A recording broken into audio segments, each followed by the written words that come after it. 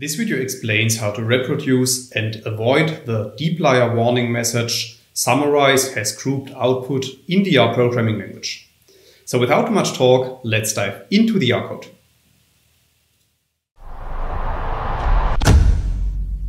In this video I will show you an example, and for this example we first need to create an example data frame, as you can see in lines 2 to 5 of the code.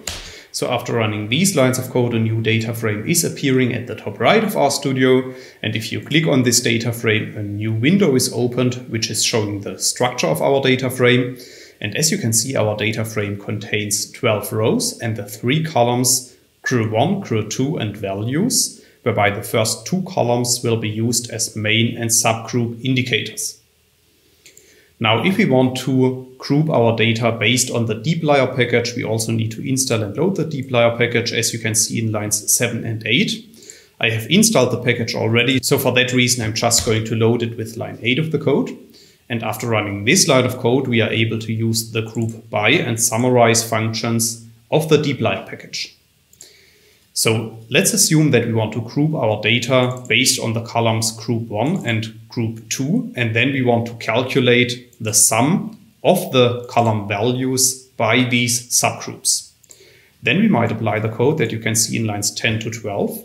So after running these lines of code, a new data set called data group is created. However, you can also see at the bottom in the RStudio console that the message "Summarize has grouped output by crew1" you can override using the .groups argument is appearing. However, this warning message might be confusing because it was implemented after a recent update of the dplyr package, and it simply tells you that some grouping has occurred in your data, but it doesn't tell you that anything was wrong. You can also see that by printing the output of our previous syntax, as you can see in line 14 of the code. And as you can see at the bottom in the RStudio console, the output seems to be fine. So the group 1 and group 2 group indicators have been used to create subgroups of our data set, and the new column crew_sum is containing the sum by subgroups.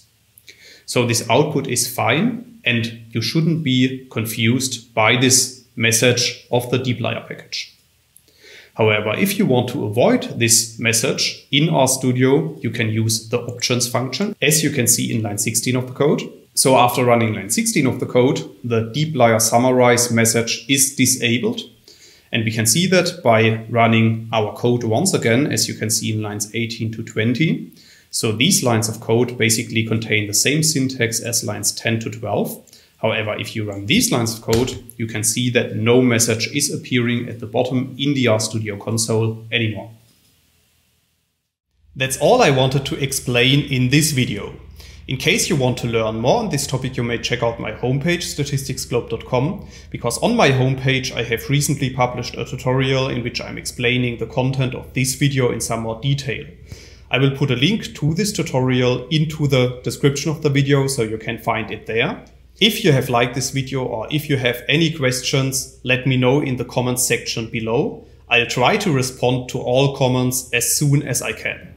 Furthermore, make sure to subscribe to my YouTube channel to get notified about future video releases.